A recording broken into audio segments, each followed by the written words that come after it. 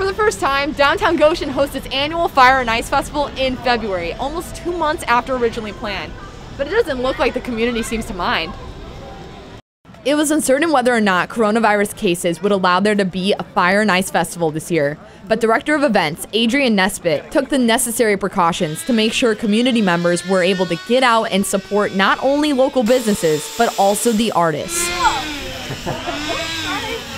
We have really enjoyed great relationships with all of these ice carvers over the years, and we have the largest group of ice carvers ever that came this year. And one of the groups that have been really impacted by COVID are artists who have had gigs canceled and festivals and fairs canceled and other things like that. So we are so happy to still let these artists come and create and do, because they've had so many of their normal events canceled. And the Michiana Ice Carvers were excited to be back, especially Greg Beachey, who was part of the brains behind the Fire and Ice Festival all those years ago. It was the very first year that Goshen did First Fridays. They were going to stop it during the winter, and we kind of talked them into doing the Ice Festival during January.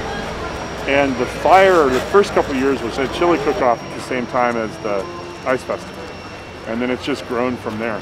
And it really has. This year's Fire and Ice Festival featured fire dancers like Dana LeDuc, who has been fire dancing for the last 3 years in the festival. I think it's really just a sort of meditation for me personally, and I know other people experience that as well. Like when you're in the hoop, it's you and your hoop and the music, and it's a sense of freedom, really. If you're wondering when the next Goshen Block Party will be, it may be a little while. At this point, we don't have any real events planned until we know we can move forward. And events take 6 months to a year to plan. So the last minute thing doesn't really work when it comes to events. So once we feel, and this is really testing the waters, you know, I mean, we're seeing when we have an outdoor event, will people actually still wear a mask? Will people socially distance? Will people follow the rules?